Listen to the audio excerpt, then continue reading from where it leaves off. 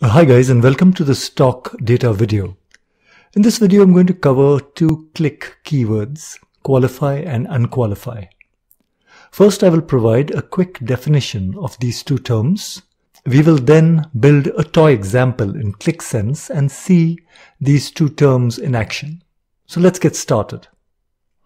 The qualify statement is used for switching on the qualification of field names. That is, field names will get the table name as a prefix.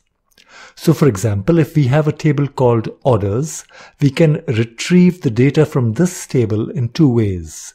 Here is one way without the table prefix, and here is another way with the prefix. Right, so this was a simple example using SQL to pull data from a database. But what are the implications in Qlik Sense? And what about the unqualified statement? Time for our toy example. So say we have two tables, order and shipment, that track luxury Swiss watches. The order table has 3 rows for 3 watch brands and has 4 columns: order ID, product name, and quantity. Now our shipment table contains identical columns, but the data is based on shipments of watches. Our management wishes to see details of orders and shipments in one row, like so. So how do we implement this in Qlik? So let's log into Qlik and first load our orders Excel sheet.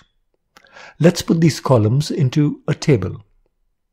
As you can see, we are not using the qualify statement. Let's see what happens.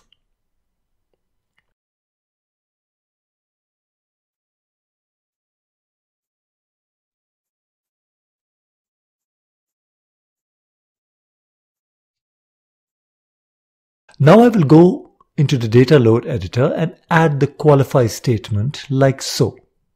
It is important to note that this qualification will be made for all fields loaded after the qualify statement.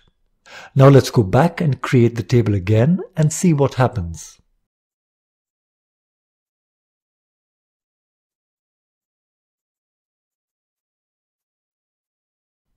We see a prefix and it is sheet 1. So where did this come from? It came from here, the worksheet of my Excel file. So in this case, sheet 1 is not very intuitive. So let's give the query another name, like so. And let's try again. This time we can see that the column is prefixed with a table name. This is pretty useful from a readability point of view. And since I can clearly see that these fields belong to the order table, that helps.